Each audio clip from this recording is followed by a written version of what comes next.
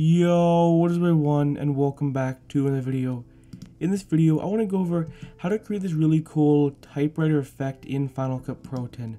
So instead of manually kind of having these, individual letters show up, this Final Cut Pro 10 has its own built-in preset, which is a pretty cool, text effect.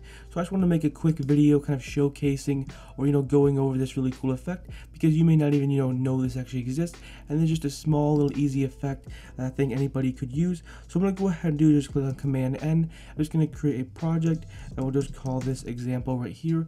I just want to kind of show you how to recreate it from scratch. Again, this is just a small little effect, but I thought this would be really cool to make a video just to kind of make you aware, because I've been editing for years and I didn't even know this effect existed in Final Cut. So I'm going to do right here, I'm just going to import a custom generator right here, and then I'll go ahead and I'll leave it at 10 for that. So I'm going to go to text right here. You want to go to titles right here, go to search bar right here, and then type in, I'm sure you probably guessed, typewriter. So that's the name of the effect right there. So you can see here, typewriter right here. So we're going to take the typewriter effect and we'll just drag it onto Final Cut Pro 10, or drag it on top of the custom generator right here. So let's go ahead and play it right here, and let's see what it looks like right there. As you can see, that's what it looks like right there. If you wonder, can I customize it? Yeah, you can. There's actually a lot of different customizations you can do. I'm just gonna go cover the basics of it, and then you obviously you could go more in depth. But we can do right here, go over here.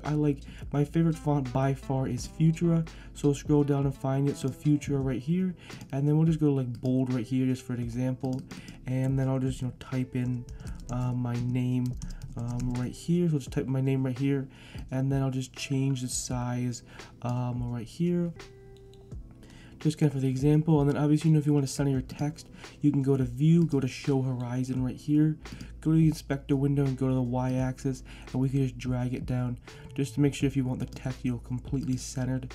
That's how you do right here, just show horizons right here. So now we have the text centered right here, and then we have customized the font, the size, the position, the scale, and that's what it looks like right there. So I'll go ahead and just play it right here. Kind of see what the final edit looks like right here. As you can see, there you go. It kind of just slowly types my name onto the text right onto the screen right here. Another thing you can do too is you could head over here. We could change the duration. So let's change the duration to 20 right here. Obviously, you can also fade it in. There's a couple other options right here. So I go ahead and play it right here. Obviously, as you can see right here, it comes in a lot faster. So obviously, the lower the duration is, the faster it comes on.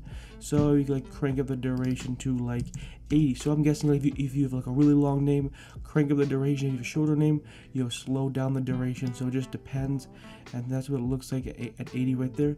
I think that looks pretty good. Maybe 70 would look good for my name right there. But that's all you want to do right there. As you can see right there, there you go. There's a text effect. You can adjust the duration, and see, it's all going to depend on the text. I just wanted to cover the basics. You also head over here to tracking right here. I'll go to when it's on full screen right here, you can go to tracking right here. As you can see right here, you can just stretch out the letters right there, put them in right here. So if you want to kind of have that letters kind of stretched out, you can just adjust the tracking right there. That's just one small feature. You can go ahead, go all caps, baseline, glow, drop shadow. There's a whole bunch of stuff you can do with the text, but I just want to cover the name of the effect, and then what the effect actually looks like right there. And then also to just give an example, I can go ahead and head over here to a sound effect. So let's go ahead and wait until my name pops up right there. Okay, so there's the first letter. Place a marker, and let's just add a typewriter effect right here. So kind of let it play right here. So you can have this really cool kind of typewriter sound effect right there. This is just an example. It ends right there. So let's just trim it right here. This is just a brief example. There you go. Now you have kind of that typewriter sound effect right there, and voila, you create this really cool, quick and easy typewriter effect in Final Cut. Like I said before, I've been editing for years, and I genuinely did not know this effect actually existed in Final Cut. I used to do it completely manually. I didn't even know this effect existed in Final Cut. So hopefully this helped you out if this is the kind of the text effect you want to do too. I know this is kind of a shorter video than some of my other ones, but I just want to quickly go over, a quick little effect that, definitely is a very, viable and usable effect that you probably use in a lot of your own videos. And that's pretty much it. Anyways, hopefully you enjoyed this video. Hopefully you found it helpful and informative. If you're new to this channel, I upload Final Cut Pro 10 tutorials every week at 10 a.m. Eastern Standard Time. So if you do these types of videos, definitely consider hitting that subscribe button. Also, a Final Cut Pro 10 tutorial playlist with over 250 Final Cut Pro 10 tutorials. Anyways, I'll see you in the next one. Peace.